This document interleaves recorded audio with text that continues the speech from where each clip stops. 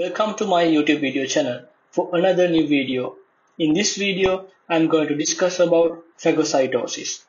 Phagocytosis is an important innate defense mechanism.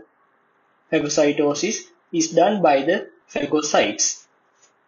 They are neutrophils, macrophages, which produce throughout life in the bone marrow. They remove any dead cells as well as invasive microorganisms.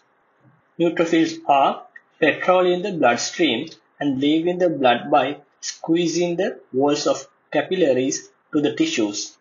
If there is an infection, neutrophil count increases rapidly in bloodstream, but they are short-lived cells. Macrophages are larger than neutrophils.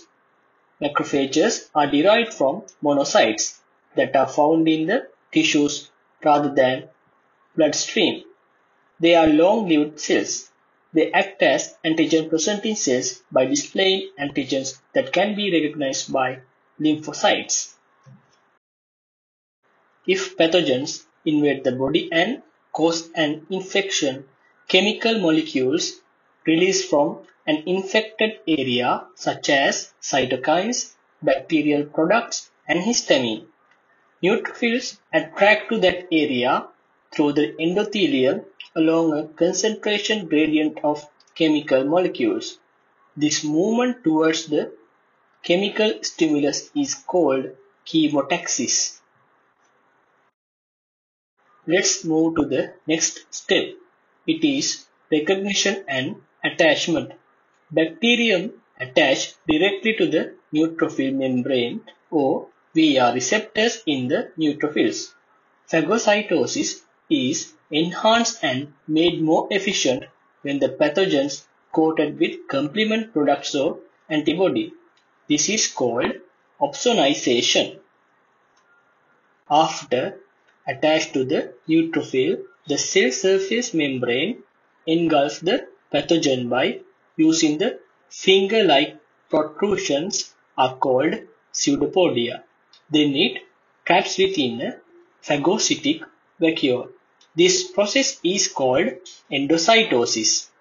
Neutrophils have lysosomes which consist of digestive enzymes such as proteases. Lysosomes fuse with phagocytic vacuole and form a phagolysosome to destroy and digest bacteria.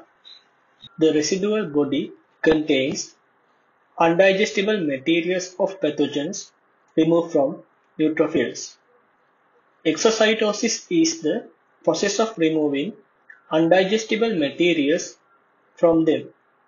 After killing and digesting some pathogens, neutrophils die. Dead neutrophils and cellular debris form pus at the site of infection. In this video, I briefly discussed the phagocytosis. Please share and like this video. Also, don't forget to subscribe and hit the bell icon to get notifications of our new videos. Thank you for watching our videos.